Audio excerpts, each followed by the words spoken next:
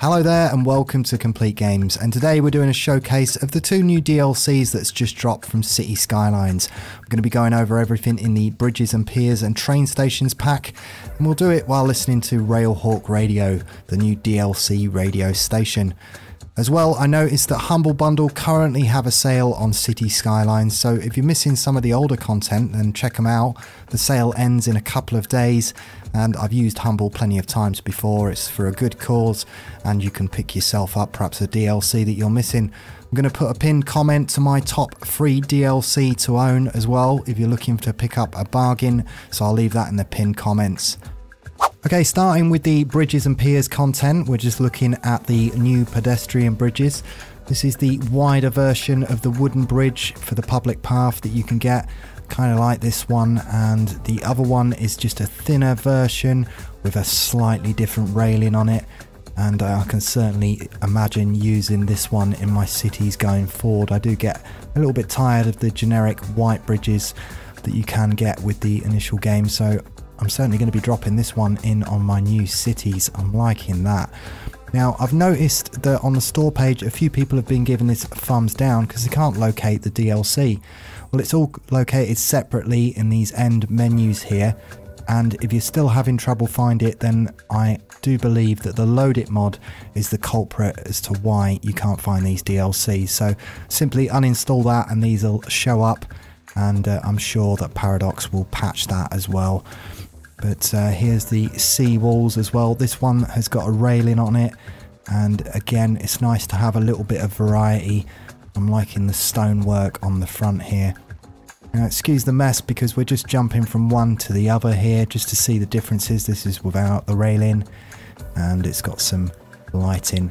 Now, this is quite interesting because we've got the lower pathway, so for more of these sheer drops we can get a secondary pathway on the go, and these all kind of link together. I think that's actually, I might have placed the same one again. Yeah, that looks like the same as that one, but you can bridge these together with these steps, so you've got a lower pathway, and this really suits the lower dropped areas. So you are going to need to do a little bit of terraforming, but if we just put one between here like so, we can see how it links up. I've actually got the fatter one, but we've got a nice little walkway. We could put a couple of props on the end there, and can certainly imagine more of a seasidey town, and I like these barriers. These are the other versions as well, some different brickwork going on here, and again the same things, you can just link these up and put steps down to the second path area. And this one here, it's got a few steps. I think this is probably my least favourite of them, with the steps coming down, but I do like the front. And that being said, this is probably my favourite one of the sea barriers just here, so it's certainly nice to see something different, and very much reminds me of a seasidey type town. Now, these are the two piers. I haven't really placed these properly. Again, they're only suited to lower terrain, so when you place them down on an angle like this, they raise up a little bit too high. As you can see here, the steps going up on this pier, doesn't make much sense to have it like that, so a little bit of terraforming is needed to place these two piers properly. But let's move on to the bridges that you get within this pack, which is probably the main thing that you would be after. Starting with this one here, this one is just slightly different to the original bridges that we can get. It's got a 3-lane road, and there is a railing at the side as well, so you can get pedestrians walking down, and we've got a freeway bridge here. Now, this one here I really do like. This reminds me of a bridge that's quite local to me, and I love the sort of artwork on the side here, these bricks. It really does set something off, and yeah, I'm certainly thinking about how I can integrate these into my city. This one, and again with these barriers here, very similar to stuff that you find over the rivers in the UK, so I find these are very more European looking bridges, and again kind of looks like a little bit of a castle with a viewpoint on the road, but really liking that. And it's a little bit dark on that side, but there's the view from the other side, so can think of a local bridge near me that also has that sort of style to it as well, so it just feels quite European, and they don't make bridges like that anymore. Again, we got the 2-lane version of it just here, and again, it's just going to add something extra to the cities, and a 1-lane version of it just here. I think really liking these bridges. Moving on here, another one. We got a 4-lane road here with looks like a nice pathway. Liking that one. So sorry, that's the 6-lane road as well. So plenty of options now for bridges, and again, like I'm saying, just having that little bit break up of different textures really can add so much to the cities. Now this one here has got a pathway going underneath it. I do need to experiment with this one, and it looks like you can attach a pathway up here and have a pathway going underneath the bridge, so that is a really cool idea, and I guess this one's going to need some experimenting as to how we can integrate that into the city. I'm not sure if you can just delete that bit of bridge there and perhaps curl it out, or yeah, it looks like it does deattach, so perhaps a little bit of playing around with this, and you can have a walkway going under the bridge. I like that. And just moving on to this last one here, we got this green bridge. Again, looks kind of similar to the train bridge that's in the original game, but again, another different colour. I like it. So that's the Bridges and Piers pack and everything that's in there. 22 assets altogether in that pack, and again, a lot of different options for your bridges. I think will add a nice stamp to your city.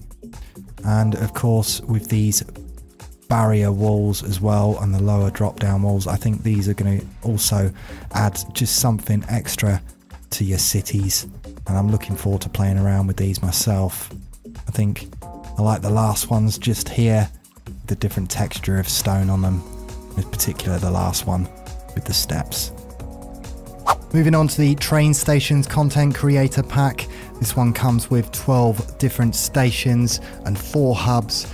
It was created by Bad Peanut, and this is the first of the hubs here.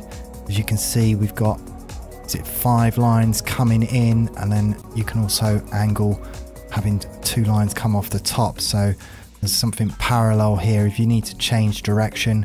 And a very modern looking hub station. And these are the subways here. Again, really liking these subways, because most of the time all of this stuff just runs underneath the city. You don't even really know it's there, so it's just nice to have a new option. And of course you'll see your subways running, and adds another texture. I did link them up so you can see what it looks like. There you go, there's a subway just pulling up just now, and the moving escalators. I believe this one is quite a big pack as well. You can get subways coming off in all different directions with this pack. And of course the mass transit pack already adds plenty of stations, but I do like playing around with the train stations, and it's nice to have a few options. Now if we check this one out here, most of these stations come with their own car parks, and I really approve about this. I'm liking having the train station car parks at the front, and this particular one has an upper and a lower station as well, coming off at a different angle. So this one, again, just a different option if you've got something on a hill or slightly different terrain. This one might be a good one to experiment with. And yeah, really liking that. I do like the addition of these car parks at the front though. That really do set them off. This station here, I do believe this is another one of the hub stations, but it looks like it's got a little market underneath the train station. And again, everything's sort of sat in shadow at the moment, but liking this one. Looks like a major station. Again, it's got the car park in the middle, and looks like we've got 4 lines in here as well. Just another way to break up a few lines and have them go in different directions. I really like this.